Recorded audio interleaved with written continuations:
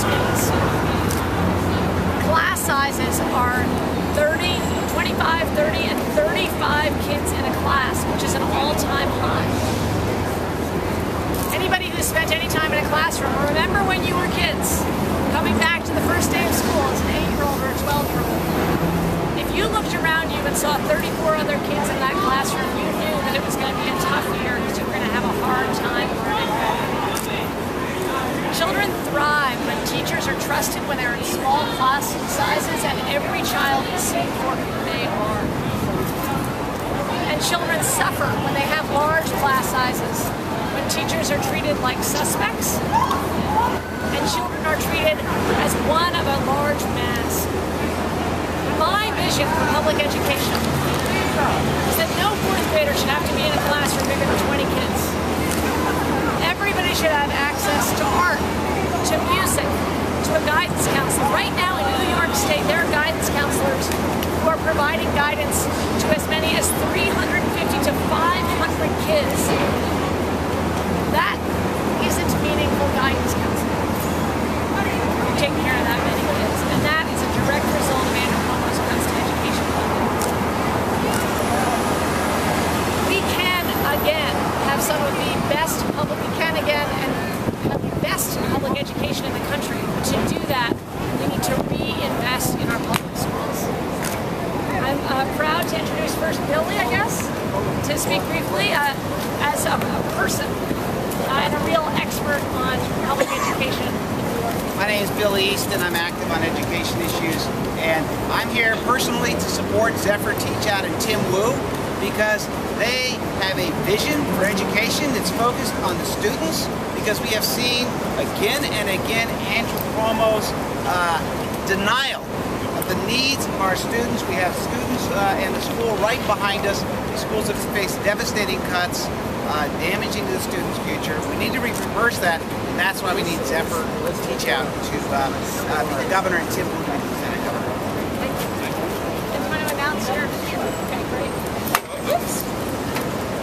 Good afternoon. My name is Shino Tanikawa. I'm the president of the New York City Kids Political Action Committee, which wholeheartedly endorses Zephyr Teachout for governor today. We're sending out a press release this afternoon with our endorsements. We need a governor in this state who fights against privatization of our public education, who believes in the honorable, respectable profession of teaching, who believes in small class sizes, reducing overcrowding in our schools, funding our schools adequately and appropriately, and defends our most vulnerable students. Students who are not native speakers, students with special needs, students who come from underprivileged houses. And we believe Zephyr is the best candidate for moving us in the right direction. So we are happy to endorse Zephyr. Thank you so much. Thank you so much. Thank you very much. One of the reasons I ran for running for lieutenant governor is my belief that New York is the fabled land of opportunity. That New York State is a place where people have come for hundreds of years to make a new life here, to discover a career, family, the fruits of this astonishing state. And I'm a person who's moved here and have found it to be an astonishing place to live. And I think that we need to do everything we can to protect this tradition, this centuries-long tradition of New York as a home and a place of opportunity. And that starts at many places, but one of the places that starts is with our public education programs. Public education is the key to avoiding a caste society. It is the key to creating the kind of state where people can start from limited means and move upward and feel that there is a real possibility to make it here. I am myself a product of public education. My wife is also a product of public education. And as the beneficiaries of well-funded public education systems, we were able to build our lives, ultimately settle in New York, and have successful lives, successful careers. I am concerned that the next generation will be denied the kind of sense of opportunity that I grew up with. that they will be born into a society, born into a state, that where they start is where they finish. That is to say, if you are born poor, you stay poor. If you are born rich, you stay rich. And it's because public education, lack of funding for public education, reinforces that, reinforces the caste system. We did not have a revolution. New York did not separate from the British Empire in order to be a stratified society with an aristocracy who rules and with masses who toil away and have no hope of rising. Refunding, re-evaluating the public sector and all parts of the public sector through the public education is, in my mind, an urgent priority for the people of the state and for the government of the state. And I thank you very much. And it's an honor to be standing in front of a public school on the open first day of school. Great, thanks so much. We have one more speaker. Oh, we have a speaker, good. And then we'll take your ticket back. Yay, Tim! Thanks. That's right. So introduce yourself and tell us about your best class. Good afternoon. My name is Elizabeth Wahen. I'm actually from the Bronx, and I know it's really far from here. I go to the NYC I School in this building, and my favorite class is a class called Physical Computing. I took it last year, and it's actually been one of the most amazing classes I've ever took. We got to learn how to make the electronic cars that you see at Hallmark, and make those teddy bears that light up that you would see at Toys R Us. And even though this sounds like a college class, they were able to put it to a high school level in a creative and enjoyable way where you had the math and the science aspect, but also the creative freedom to work on your own project. Thanks so much. That's terrific. I'm going to applaud that speech. What grade are you in? Oh, I'm a junior. You're a junior, great. What's your name? Oh, you said it before. Different from high stakes testing. Right, yeah. It's really different from the testing system that you would usually see. Oh, sorry. It's different from the testing system you would usually see. Like, in a regular high school, they wouldn't say, hey, you want to take this class where you can learn all these different things. They would say, okay, you have your math, you have your science, you have your English, and that's it. If you want to make it creative, do that on your own time, but that depends on the rules that are listed throughout. Not much room for you to actually explore and see what you want to do. Here we have the next governor of the state of New York. Well done. Thank you so much. And you speak well, too. So, great. No, and just thank you for saying you're a national public speaker. Thank you. So we'll take any questions. We have about 5 minutes. Yeah, earlier today, Politico magazine listed you two alongside Mayor de Blasio as emblematic of the new left. Do you guys find that ironic, given his endorsement of Kathy Hochul as a true progressive yesterday? I think putting us along with Bill de Blasio is a better reflection of where we are. That along with de Blasio and Elizabeth Warren, we see a rise of true traditional Democrats who embrace our progressive and populist roots. And we were thrilled to be listed alongside Bill de Blasio. You know, we are natural allies with Bill de Blasio in the state of political nature. The fact that you know, he stands with us today in Political magazine, where where objective observers say these people are obviously on the same team. And then yesterday, he stands with a completely different crowd. Shows that he really that mistake was made yesterday. There was, as I said, a wild scramble to save the Hochul. A wild scramble to save the sinking Hochul campaign has led to perversions of the natural order. What do you make of it? You were just at another debate where you were without Andrew Cuomo. What do you make of that, and why he's doing that? According to Andrew Cuomo, debates are a disservice to democracy.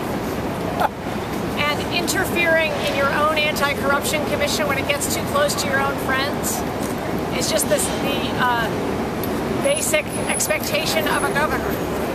He seems to have everything upside down. What I see is that Andrew Cuomo seems very uncomfortable really defending his own record. And after 4 years, I think a lot of New Yorkers would like to understand why he's pursued the policies he's pursued. He's not serving the interests of New York. The big concern here is that Andrew Cuomo is acting in a self-serving way.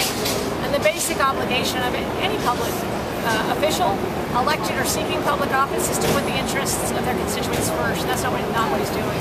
Time of Day Media has released a video showing Andrew Cuomo selling off the state piece by piece. Is this tied to your campaign in any way? You know anything about No, I haven't seen it, but I'd love to see it. Can you discuss how you feel about Governor Cuomo's approach towards charter schools? Andrew Cuomo has not visited public schools more than twice in 4 years. Instead, he's allied himself with Eva Moskowitz, who's pushing fundamentally for the privatization of our public education. I think there's a role for charter schools, but they should not be replacing traditional public education. We have to make sure no funding is taken out of our traditional public education to pay for charter schools. I'm opposed to co-locations, and I'm deeply opposed to all these different assaults on public education itself, because public education is the infrastructure of democracy. I'm going to add something on the debate question. You know, we've been challenging Andrew Cuomo and Kathy Hochul repeatedly, 2 debates. They have wishy-washy the question. They said, well, I don't control my campaign. They make the decisions, despite the fact the commission is Andrew Cuomo, but the campaign is not Andrew Cuomo in some mysterious way. But I want to issue a different challenge right now. We've challenged them to debate. I would like to challenge Kathy Hochul or Andrew Cuomo to say our names. I would like, they seem to have unable to realize that we even exist, and I would like to challenge them to have the basic civility, the basic human decency to mention our names in public. I think it is disrespectful and polite. We are serious candidates. We are on the ballot. And they have made a mockery of this primary process. I'm asking for one simple thing. Please mention our names. Please acknowledge what we've done. Could you talk about the privatization of Medicaid?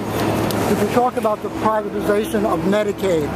The privatization, just like charter schools being private, education being privatized, Medicaid is now under the Cuomo regime is being privatized. No, that's right. And I'm mostly going to talk about education today, but I will say that it fits within a larger effort, which is a very non-democratic approach. Not part of the traditional Democratic Party. It's a larger effort by Andrew Cuomo to privatize so many of our public services, whether it be nursing homes or the Long Island Power Authority or what's happening with Litch, Long Island College Hospital. There's so many basic public institutions that Andrew Cuomo has been on the forefront of trying to make private. One more question. You're both college professors, you're both educators. You talked about what students need, one thing, smaller class size. What do you feel that public school teachers need? The most important thing that we can give for our students and our teachers is respect and trust. Teachers go into teaching because they love children and they want to bring them from one place to another. They want to explore their own possibilities. And they bring an enormous amount of creativity into the classroom, the kind of creativity I guess you have to go back to school. The kind of creativity we just heard about.